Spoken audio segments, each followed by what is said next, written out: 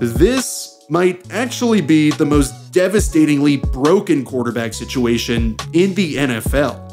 The Jets' defense is ferocious, menacing, and one of the most lights-out units in the league, but Zach Wilson absolutely crumbles under pressure so intensely, with such immense repercussions, the intricacy of his struggles can only be revealed through the cracks and crevices on his film.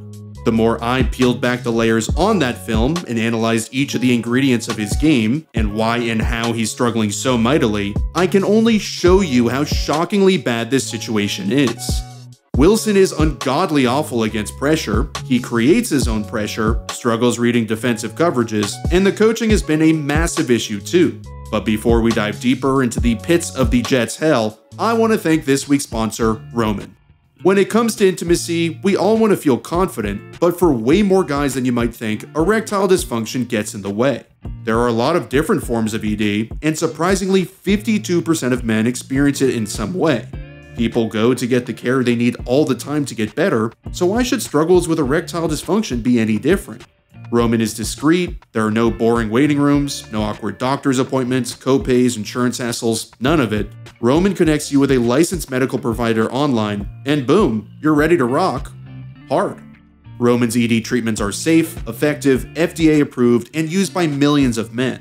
To try it, all you have to do is go to ro.co/AlexRollins today for 20% off your first order, if prescribed. When using my link, treatments start as low as $3.20. That's ro.co/AlexRollins. Alright, well, that was harder than I thought it'd be. So our first category is Wilson's struggle against pressure, and I'm not exaggerating when I say he's literally the worst in the league. When pressured, he has the league's lowest QB rating at 7.1. That is right, 7.1 out of 158.3. And his completion percentage is also horrendously bad at just 19.1. Playing under pressure has amplified the worst parts of his game and put them on display for the entire world to see. He's frantic, he's inaccurate, his footwork is a nightmare, and when he feels the pass rush closing in, his entire game goes down the toilet. Here the Jets have the perfect play call, a smash concept to the right, which is corner flat, with a post up the middle. Since the Dolphins are playing this 2-deep split safety zone coverage, all Wilson has to do is key this safety right here, and if he breaks outside with the corner route, like he does, Elijah Moore's post is attacking the wide open middle of the field.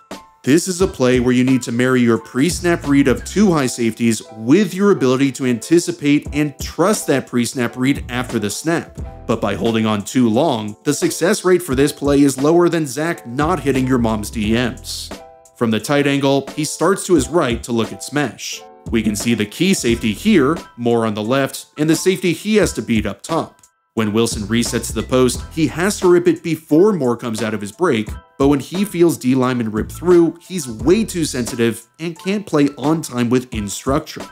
He'll often create his own pressure by not playing within that necessary structure. He has the longest time to throw in the league when pressured at more than 4 seconds. So instead of going through quick, easy reads in the Jets' quick game series, he's panicking, making errant throws, or throwing the ball away, which is why his QB rating is so low.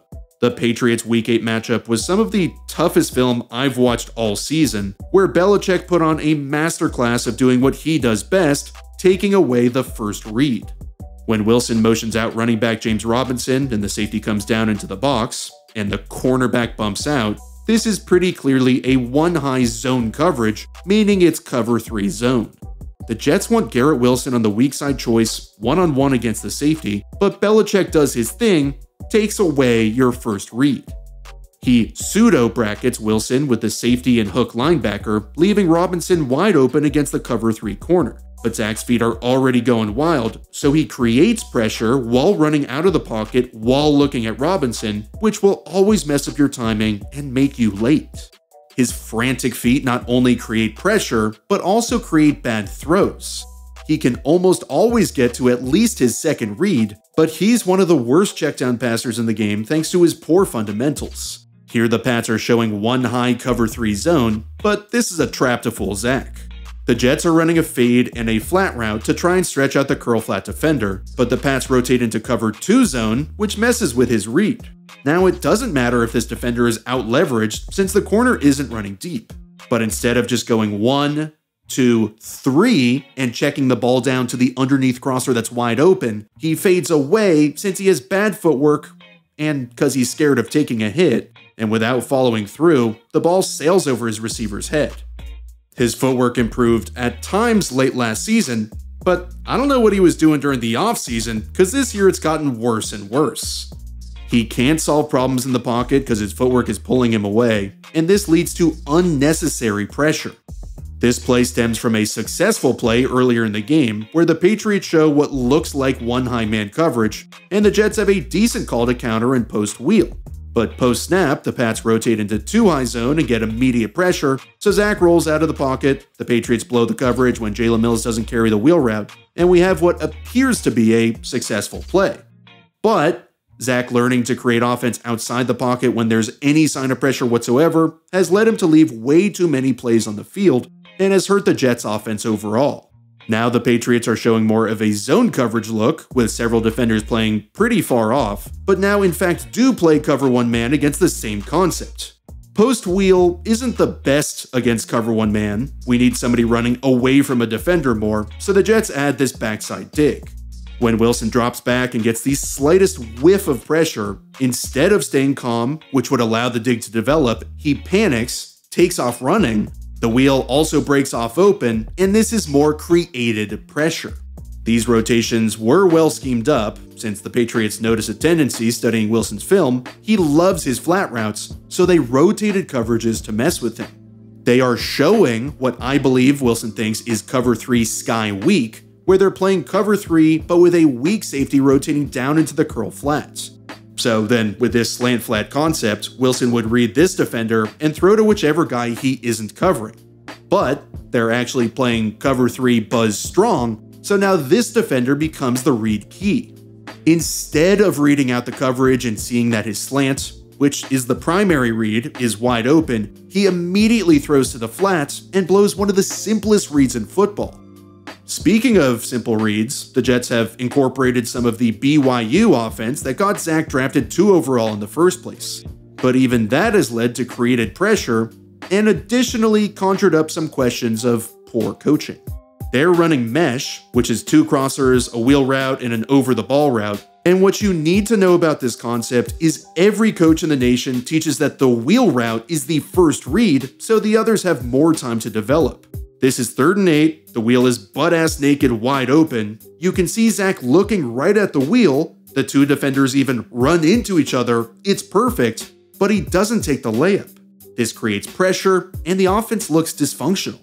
This might be on Zach, this definitely might be on the coaching. There have been a lot of different issues with their scheme, philosophy, and execution. Way too often guys aren't in the right spot, aren't doing their jobs, and while Zach has certainly regressed to a point of possibly no return, he hasn't been getting much help. This is the Patriots' trap pass concept that every team in the league runs, where they want to influence the linebacker to get him to jump up so they can sneak a tight end behind him. How do they do that? Well, linebackers are coached to read the guards to determine if it's a run or pass. So pulling a guard is a very effective way to get this backer to move, since you're showing an open gap for the pass rush and allowing a D lineman to come upfield unblocked, things you wouldn't do when passing. The problem is, Laken Tomlinson doesn't block his guy, who is that unblocked lineman, so instead of Zach sitting in the pocket and hitting the tight end, he drifts back, which he does way too often, and the ball floats over his receiver's head. With all of this said, there are some slight signs of hope. Wilson has shown some flashes of great ball placement in zone coverage, which means he at times has a good understanding of the defense, since zone is more challenging to read than man. However, he has put way more horrible, terrifying things on film thus far, and really for most of his 1.5-year career. In fact, last year he struggled most under pressure. When a free runner is coming or a lineman gets beat at the line, he does not have the willingness to stand in there and solve problems, nor take a hit to make the throw. When he's not reading out concepts on time, like when he misses his first read, he holds the ball too long, and creates his own pressure. Even when he's not pressured, he struggles to read simple and complex defensive rotations, which makes him late to make throws, and hanging over his head like a stench he can't unstink, the Jets coaching staff has not done him any favors. The future honestly is bleak for Zach Wilson. Things are even more amplified now that the Jets have one of the best defenses in the league, because now the Jets actually can win games, need to win games, and win them now. The stakes are higher, and he is under pressure. Now all he can do is hunker down, fix everything and anything outlined in this video, and turn his career around.